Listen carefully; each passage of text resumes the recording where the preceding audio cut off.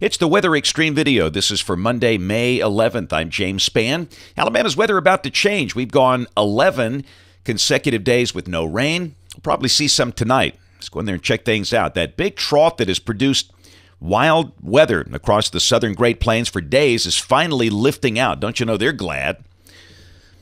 And that will bring that chance of showers and storms in here, mainly tonight. That was a look at the severe weather reports from yesterday. 26 tornado reports. And again, that doesn't mean 26 different tornadoes. They'll sort that out after the storm surveys come back. But you can see those tornadoes mainly over Texas, Oklahoma, Iowa, and South Dakota yesterday.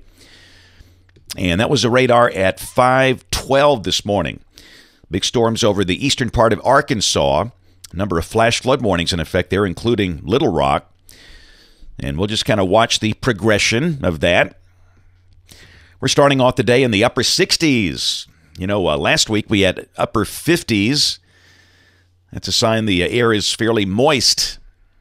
And again, we could use some rain around here, no doubt about that. There's the watch warning map. Flash flood watches cover much of Arkansas. A number of counties in Arkansas and parts of eastern Texas under flash flood warnings. And of course, back in the cold air where they had big snows with this storm, they've got frost and freeze advisories for parts of Kansas, Colorado, Nebraska, and points north. To the west, that is a severe thunderstorm watch for parts of the Texas Hill Country over to the Rio Grande until 11 this morning. In terms of the severe weather outlook, we do note the SPC guys have the standard slight risk of severe weather down to Interstate 59 in Alabama. Tuscaloosa, Birmingham, Gadsden North, the marginal risk all the way down to Montgomery. We are less than impressed with the severe weather chances. The Weather Service in Birmingham is not going to mention it. I'm not so sure we need to as well, and we'll talk about that specifically as we go. Tomorrow, a marginal risk over South Alabama, south of the front. The surface front should be south of here tomorrow. And the standard slight risk over the southern tip of Texas. Overall rain for the next 5 days for us, about 3/4 to 1 inch, and this is valid through Saturday morning. And again, the bigger numbers over Texas, where they, you know, it's been bad. They've had severe weather out there, but boy, they have really gotten some good beneficial rain over the last 3 or 4 days. And we should mention in the tropics, Ana, the system that came into Myrtle Beach over the weekend, is dissipating. The Hurricane Center has stopped issuing advisories. That's still producing some rain on the mid-Atlantic coast. All right, model fans, here we go. The GFS, this is the 06Z run, valid today at 1 o'clock local time. There's that big old trough on the way out. Still got ridging here, and down below that we have a surface low way north of here near Minneapolis, St. Paul.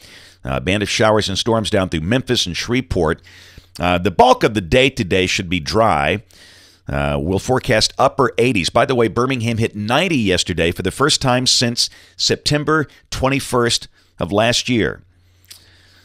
This is the HRRR, the high-res model, valid this evening at 6 o'clock, and it does suggest maybe a few showers over parts of West Alabama, mainly west of I-65 and mainly south of Interstate 20. So we'll mention isolated showers or storms this afternoon, but the better chance of rain will likely come tonight. This is 4 a.m. tomorrow, and you can see a band of showers and storms coming down into North Alabama.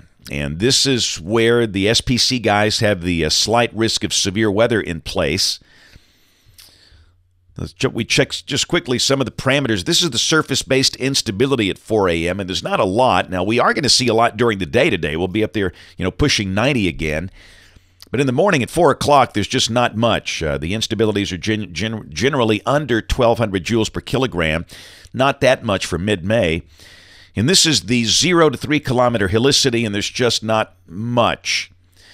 And again, with the surface low so far north, the dynamics so far north, the timing, pre-dawn, the severe weather threat looks very marginal at this point.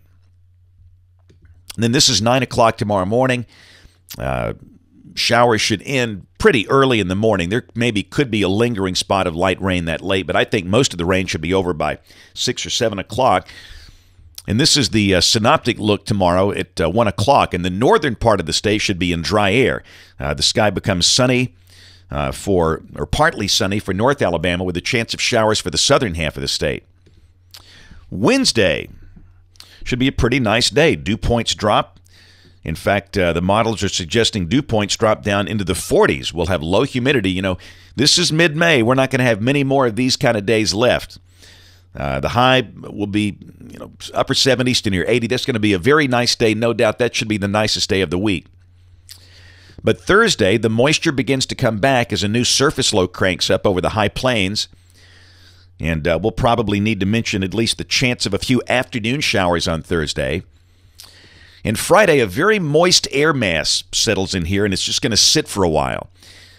So for Friday, it will be a day with probably more clouds than sun, a chance of rain at times, maybe some thunder, no severe weather. And this is Saturday. A lot of things are happening this weekend. This is Saturday, May 16th. And again, a very moist air mass in place. The one thing that impresses us, it's the precipitable water values. That's the values there, and you can see they're almost at 2 inches. That is very high. I mean, very high. So Saturday looks like a day where, understand, it's not going to rain all day. The sun might even peek out every once in a while, but a few passing showers and storms are likely, and I would say the high would be around 80, maybe low 80s on Saturday. So you'll have to dodge some rain at times. And really the same thing Sunday. There's nothing to sweep out the moisture. So again, a few passing showers and storms, but not an all-day washout kind of rain. And the coverage might thin out a little bit as a ridge tries to rebuild. And this is Monday of next week.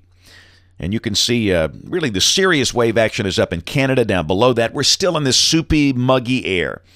Occasionally cloudy, the chance of a few passing showers and storms. The better chance probably Monday afternoon or Monday evening. So, and look, we're about to get in the summer and we stay in a humid air mass, so this is about the time for that to happen. This is the end of the forecast. This is Wednesday of next week, ridging. And again, that looks fairly dry and pretty warm. In fact, look at the numbers coming off the ensembles. Will be cooler this week, but it's got highs cranking up back up toward 90 next week. And here's a look at temperatures, the 8 to 14-day outlook. This is from May 18th to the 24th, coming from the guys at CPC. And with ridging over the east, it's got above-average temperatures here, below-average temperatures back in the western states where they are under a trough. That's it for the Weather Xtreme video this morning. We'll have notes in the blog. Next video here by 4 o'clock this afternoon. If you can catch us this evening on the live stream of the television side, ABC 3340 News at 4, 5, 6, and 10 o'clock. Thanks for watching. Have a great day, and God bless.